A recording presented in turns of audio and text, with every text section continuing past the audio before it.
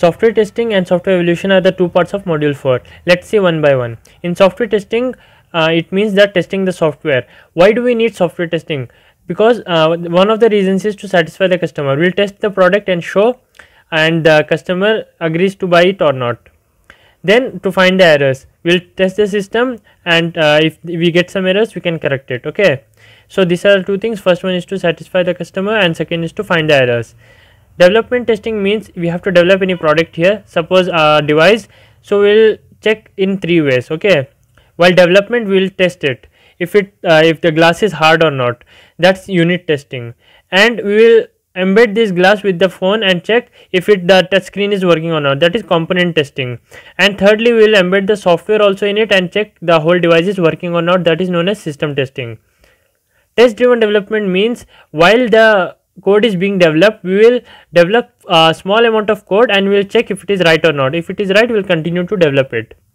So what's the advantage is that while developing only we will check all the snippets of the code, so we need not check again the whole code, okay, at final. That's the advantage of test driven development.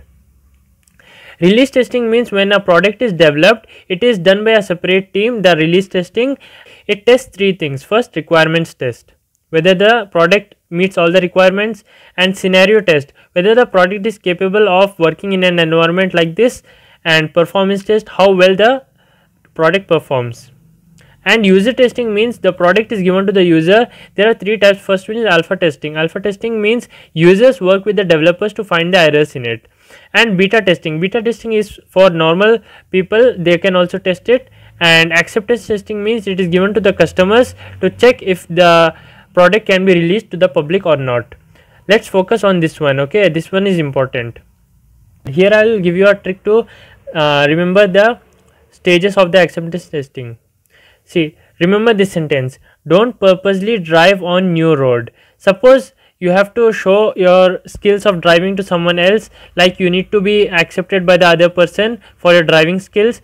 Don't purposely drive on a new road, because it's more likely that on a new road you might commit some mistakes. Okay, so now what's the connection? First, take the first letter of the first word of the sentence, don't, and remember define means what is the criteria for acceptance testing. What is the criteria to accept if the product is good or not? That's the first word. Second word, take purposely.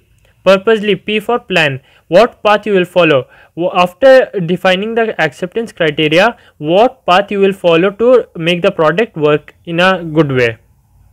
That is plan. Third, drive. In drive, you can remember D and R.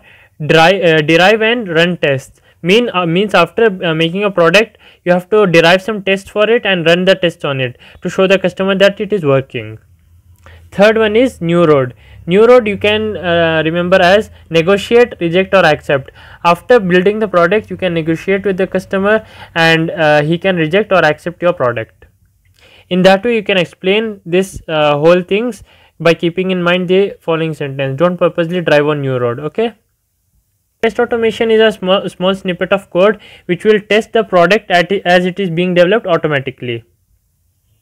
Now the first thing was over. Now coming to the software evolution, we have evolution as if any change is seen in the software, what we have to do, we have to propose a solution to it and then it will get evolved. That is known as software evolution. Now there are some dynamics of software evolution and this is very important: Lehman and Belady's laws. Okay, first law is change is inevitable. Okay, I have a trick for remembering this as well, so keep listening. First law is change is inevitable, means whatever change is happening in the product, it is inevitable because all time the changes are happening in the environment and the system. Second law, keep it simple. If change happens, if you make the product adapt to it, don't make the product more complicated, keep it simple. Change should be constant. It should not bring a large amount of change which can't be accepted by the users, and it should not change very slowly also. It should go within the pace and it should be constant. Seventh law is feedback should be there. Whatever the product you are updating, the feedback should be considered. Then only you can develop effectively. Now the trick in which you can remember all these laws is, remember this sentence: lion is in circus and forest. Okay, see L, you can remember this. Is, I and S, inevitable and simple, is. And C, remember this, C, circus, and F, feedback. Okay, a lion is in circus and forest. Okay, so in that way you can remember all these laws, and read the notes so that you can expand these laws accordingly. Now coming to software maintenance, it has three parts. Fault, if any fault is there, you need to maintain the software. And environment, if environment is changing, you need to maintain the software, and some new functionality is to be added, then you have to maintain the software. Now this is one important question.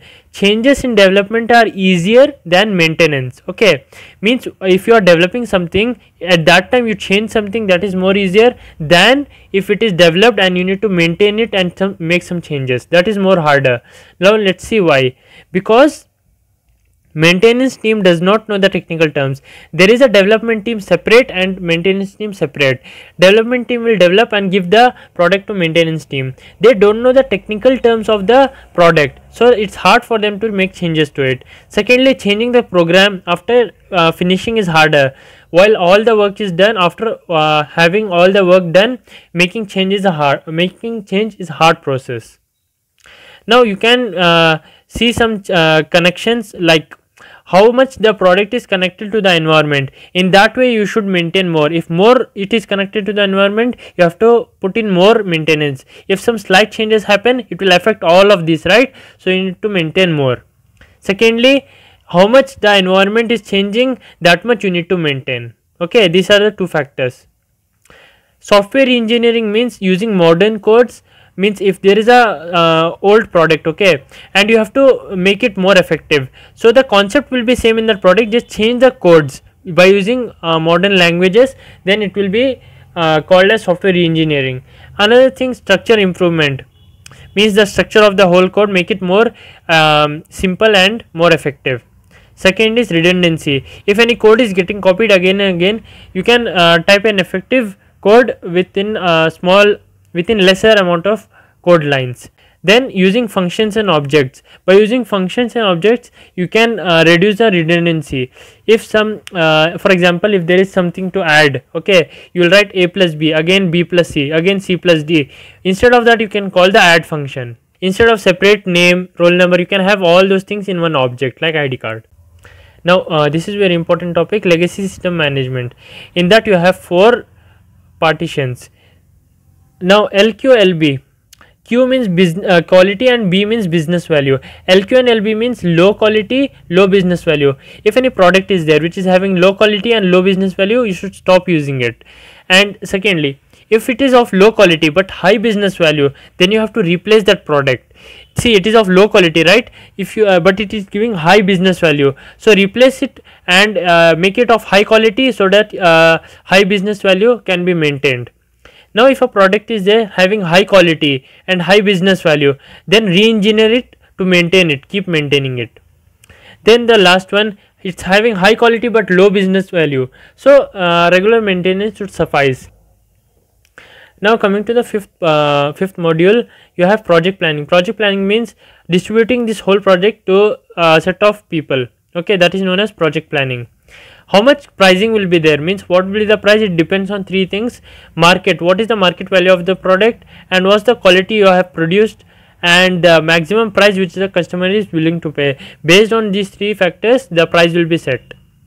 And coming to plan driven development, see, in plan driven development you will have a product in your mind to make, you will allocate all the resources you need, then you will schedule the time for it, and then you will feedback it. Means after scheduling the time, you will have the feedback like how it is going, like all that feedback. Based on that, you will develop more effectively. That is known as plan driven development. Okay, you can expand each of these steps in your own words. Project scheduling means when the project should be done.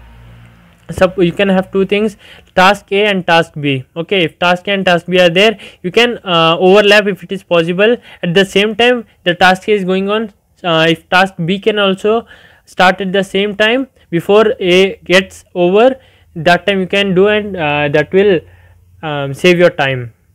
And what sequence to follow so that the project will be finished fastest, that's also important.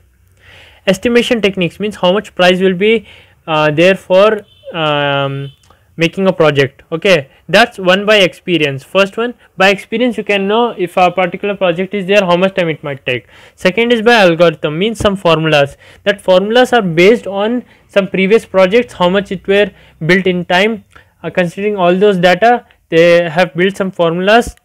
In this model it is nothing but a formula based on the previous projects which have been built. So there are 4 types. Okay, it's a formula, and it depends on the software type. There are 4 types. First one is application type, means if the product is being developed by using the existing components, that is application type. It has one formula. And early model means the product is being developed, but before that product you need some information, right? How much the time will be required, and how much money will be spent, and how much people will be required, efforts and all. That formulas are based on this early model.